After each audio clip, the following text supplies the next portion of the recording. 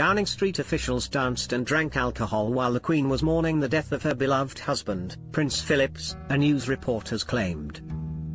While Brits were mourning the death of Prince Philip, advisors and civil servants from Downing Street met after work in two separate events to bid goodbye to their colleagues, according to The Telegraph. The astonishing details come at a time when Boris Johnson and his government face heat for organising and attending a party at Number 10 during the first lockdown in 2020. However, if the reports are to be believed, then this is the first gathering of 2021. On April 16, Britain was in a period of public mourning after the death of the royal member. Union flags on government buildings across Westminster hung at half-mast to mark the passing of Prince Philip, Queen Elizabeth II's husband, the previous week.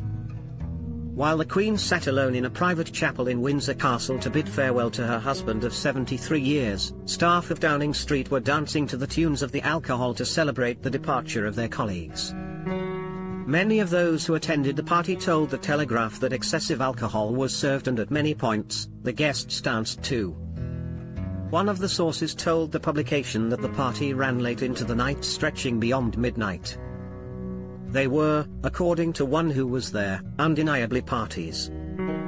According to the news report, one of the attendees was James Slack, Mr. Johnson's Director of Communications.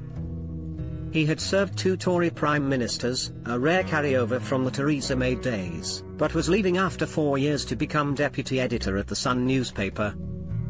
The other was one of Mr. Johnson's personal photographers, attended mainly by younger members of staff, spent much of the evening in the Number 10 basement.